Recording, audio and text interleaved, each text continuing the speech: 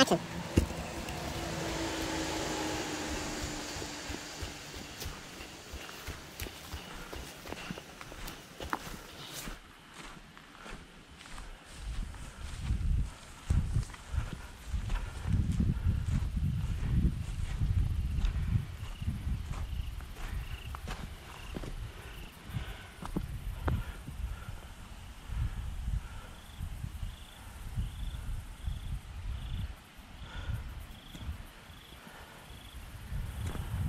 So I think what we're looking at here is the old canal. There used to be a canal that ran up the eastern shore of Lancaster County.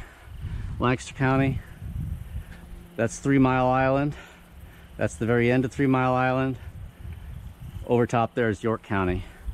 We're just north of York Haven, and Falmouth, Pennsylvania is right back there beyond this tree. This is the old path of the canal, and it ran up here, probably underneath that bridge. That bridge wasn't there. The railroad train is just up the top of this wall.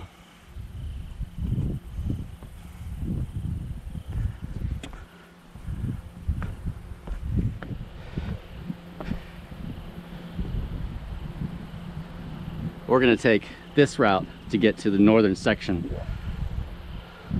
of Conewago Falls. One of the things I really like about this area, Conewago Falls, is the plant life that grows up in the cracks of these rocks. Now look at this thing right here. I mean, it's growing right out of that crack there. And this time of year, in the fall, when things start, the colors start to change, leaves start to change, you get a lot of different colors, and you combine them with some of these potholes, and you just get a really nice effect like this, like the kind of that reddish leaf against the black of the rock. There's one there. When the sun comes out, it just pops. I'm thinking this might be this kind of bridge thing we walked across. I don't think that this is the diabase. I think this might be the phyllite above the diabase, but I'm not sure. You can see the the bedding is going this way. It's almost vertically. The dip is almost vertical. All right, we're making some good progress.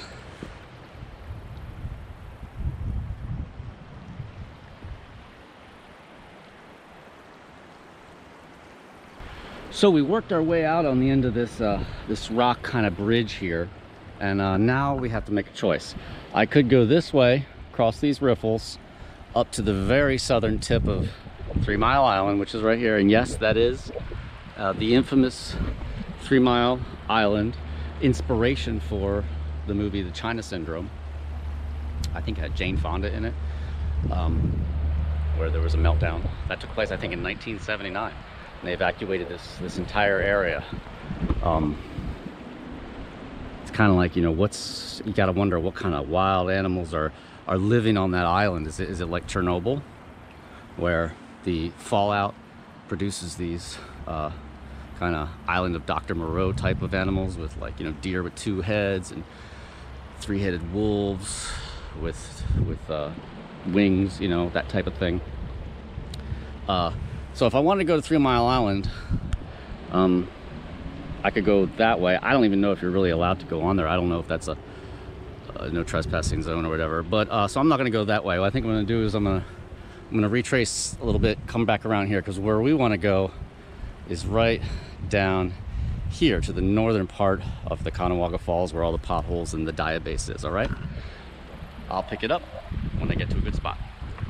So if you watched the episode where I go down to Shocks Mill Bridge and I go back into the jacuzzi forest and I find the hot tub in the forest, and I'll post a link to that episode right up here.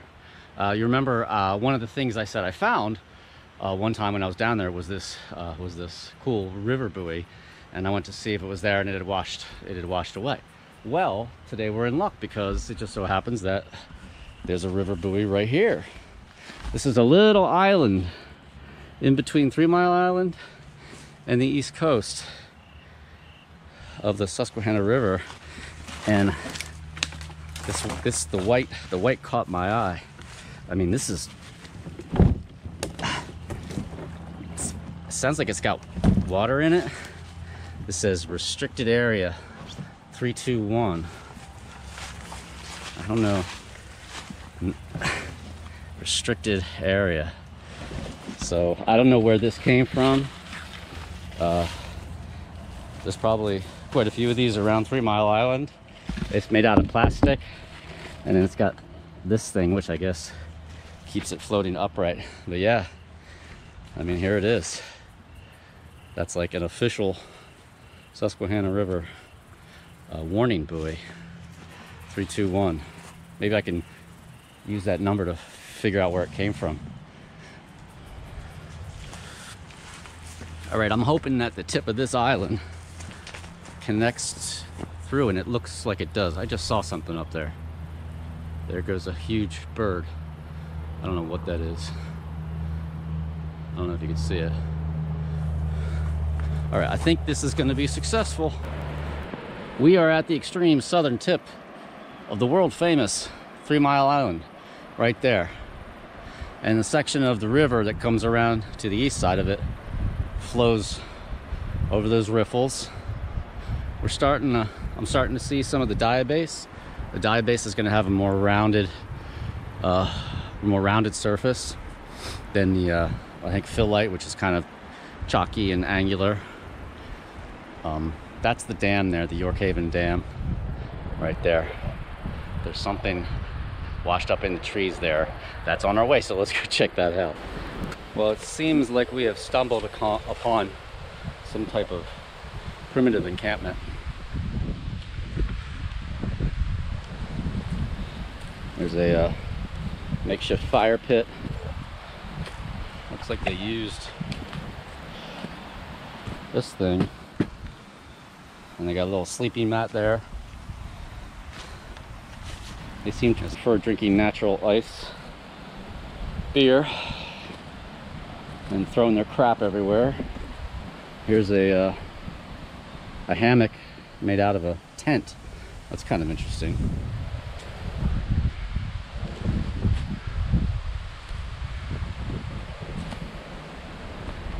I think we're almost there.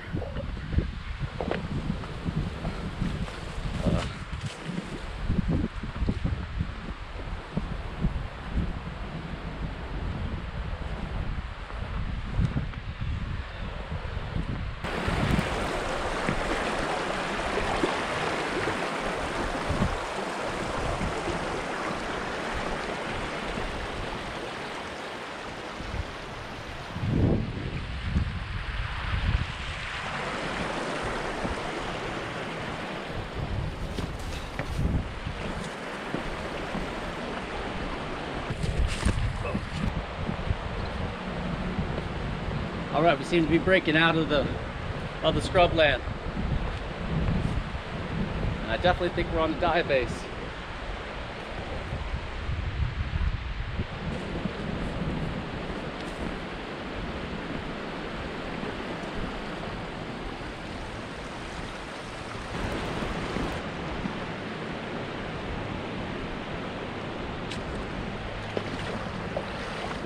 Whoa.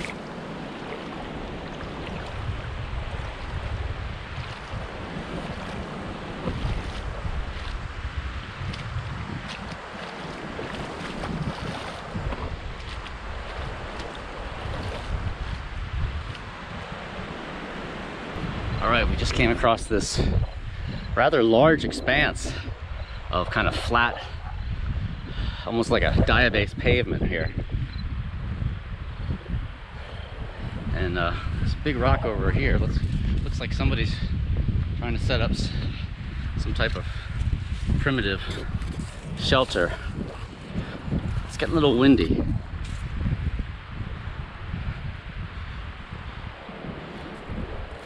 As you can see, some of these boulders get rather large. if we can get up here. All right, so we're just around the corner now. We can actually get a peek around the corner as the river's coming downstream. This dam runs the whole way from 3 Mile Island the whole way down to York Haven, which is right there. That red building, that's the power station right there. This is what's known as Conewago Falls. Starts right there. This whole section of river right here sweeps up, and that's where we came from, up by that bridge there. Just these massive diabase boulders of all kinds. And what you get a lot of here are these potholes, which are created by, you know, water flowing around with pebbles. A lot of these have pebbles in the bottoms, which serve as kind of like sandpaper to kind of scour out the hole. This is actually a pretty high one right here. We're looking at about a 10-foot drop. Let's go see what this shelter is all about. And here, this thing is actually cracked into 3 pieces. 1, 2, 3. And over here, you can see the whole way down through the entire boulder underneath. And this boulder looks like it's floating free. Let's go see what this shelter is all about. All right. There you go. Check this out. I found a mask. Yeah. Hey, people wearing their mask out here. I don't think you really need it, but looks like they were trying to put something together. And there is a little bit of shelter here. But you know, I guess right here is where they were thinking about building a little shelter. It looks like they collected some logs, but it doesn't look like they got very far. One of the things I've always been interested in trying is to try to just walk across the river here, because when the water's low enough, you know, as you can see, all these, I mean, it's just rocks everywhere. And I always like to think that, you know, if you just pick the right line, pop, pop, pop, you'll be able to, you know, walk across the river, at least over to that dam there. There is some interesting boulders over on that side too that I've never been to. Look at this one. There. Whole way to there. And we're basically in almost like this little rock enclosure here. You know, if you had a tribe of people living out here, they could sit on all these rocks, and people could take turns standing in the middle and saying whatever they wanted to say, right? Be a nice area to do that.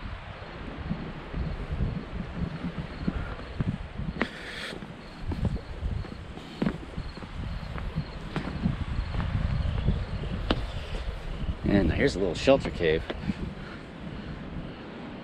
A lot of times when you get down into the shelter caves here, they get a little grimy. Came up over this rock and spotted this, what looks to be a deceased turtle. You see his shell right there. At first I thought he might be alive, but then I saw the little feet. You can see the little bones there. Yeah.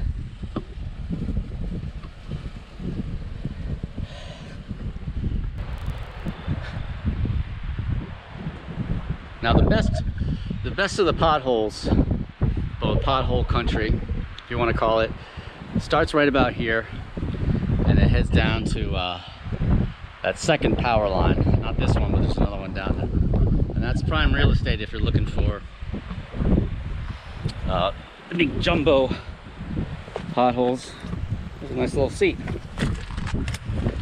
If you're looking for big jumbo potholes and really kind of sculptural diabase boulders and that kind of stuff, and that's really in my opinion, that's like the most interesting or the neatest, and also the most photogenic part of this area of Conewago Falls. If you ever want to come and get some pictures, good pictures of potholes and sculpted rocks and stuff. Park at the Falmouth boat launch. Take the trail up. There's a trail that goes up north, that heads north, kind of follows the old canal, and go up to the, I think it's the 3rd power line cut, and then cut down, and then you'll be right in the center of what I think is really the best of the best. I've been up here. This is probably my 6th time here. I spend most of my time down there. It's not really that far from here, and it's just acre upon acre upon acre of potholes and whatnot. If you check out the TopoRanger Instagram feed, that's TOPO_Ranger, that's Topo_Ranger at Instagram, and you scroll down into last year, I posted a lot of videos that I took with my phone a year ago. I stabilized them and put them up in little 1-minute clips, and I go to, there's 2 what I call spider holes down there. You can kind of see a lot of that stuff. I'm not going to head there today because that's like kind of its own thing, and I really have other places I want to go. Maybe next summer we'll come back and we'll do a full pothole country video with the new camera, because like I said, all I have is some not so great footage that I shot with my phone. I think today what we're going to do, there is another place I want to go check out called the Governor's Stable, which is a large boulder cave made out of the diabase. It's about a mile northeast of Falmouth, which is right over here. It has some cool historical things going on with it. I want to kind of go scout that, see if I can find that. So I want to leave a little time on the back end of this afternoon. So for right now, I think what we're going to do is we're going to head back up here. On the way back to the car, to Conewago Creek there.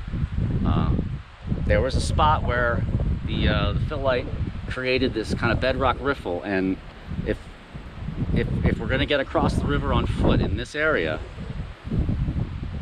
I'm thinking that that's probably the best place, because down here there are a lot of rocks here, as you can see, and you can get down there, you can get about halfway across, but they all kind of hit the main flow of the river, which gets pretty strong, and I don't necessarily want to go through there today, get wet. I have been in there. I did do some creek crawling here last year. I didn't film any of it, and the current's strong. It's very strong, but it's cool. There's catfish, there's all kinds of cool stuff. I think we'll probably wind up doing that next summer too.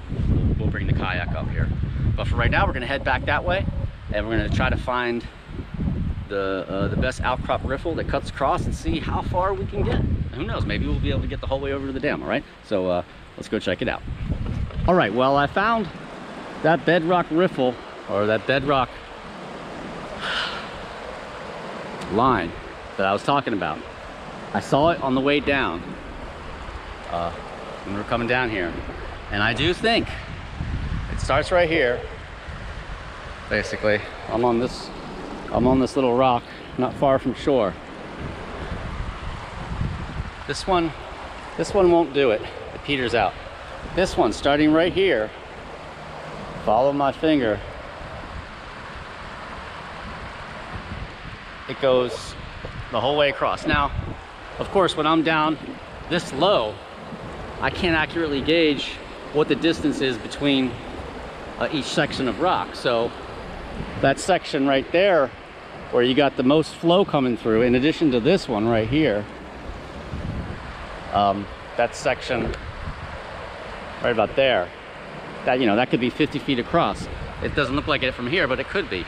But just in terms of having a rock you can kind of skip, jump across, except for that one big break. It picks up on the other side. I mean, to me, it looks like it goes the whole way over there, and you can really see the dam there. The main flow is coming off the dam. It's going that way on the other side, and the main flow on this side is coming right through this channel here, and then the rest of it's coming up to this channel here, and it crosses over these little, it's almost like steps here, and I think this is the phyllite. Now, I can't get to this because this is a pretty fast flow here, and it's deep. Coming across here, I almost got, I almost went over my boots there. If I went in here right now, my boots would fill with water. I'd probably slip and fall into the water, and I don't know, probably just get up and be cold. I don't want to get all wet right now, so we're not going to do that on this trip. But this line right here, I'm thinking, you know, maybe you could do it now if you didn't mind getting wet, or risk getting washed downriver. Maybe next time we come up here, if the water's even a little lower, I mean, you put down this water about another 6 inches, and this is really going to be very, very, very doable, I think. But for right now, I don't feel like crossing this little bit here, because I don't think I could do it without getting soaking wet and getting my boots filled with cold water. Because that's just really not what I want to do today. It's actually kind of cold out today. It's supposed to be in the mid 60s, but it's cloudy and windy and kind of chilly. So we'll leave that for another time. For right now, why don't we head back up the east side of the river here, and that bridge right there is where we're going. We're parked at the end of that bridge.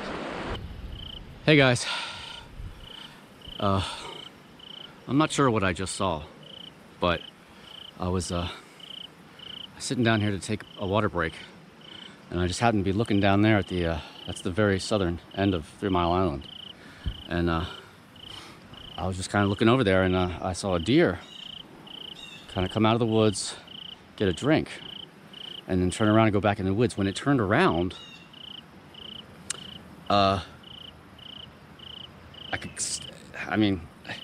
could see clearly the thing had 2 heads, and you know, I kind of did a double take, but I mean, unless I was hallucinating, there was a 2-headed deer right there. The one head was normal, and the other head was kind of like a miniature, almost like a half-size head, and I mean, to be honest, it almost looked like a little dog head or something. It was weird. It kind of looked like something that just grew out and was like, you know, oh God. I don't know, maybe I am hallucinating. I don't know. That kind of freaks me out. I mean, I've heard about animals, weird animals around Chernobyl and stuff. I mean, you can go on YouTube and see videos of like moose with like legs sticking out of their belt, their butts and stuff. Like, I mean, it does happen, and I'm pretty sure what I saw. Oh God, that's freaky, man. All right, it makes me want to kind of come back there at some point and investigate, although I don't think you're allowed on there. I think they might patrol this area for that very reason. Ugh, man, Jesus. That's gonna be hard to get out of my head. All right, we're almost at that access bridge, so we're gonna go check out the stable, Governor's Stable.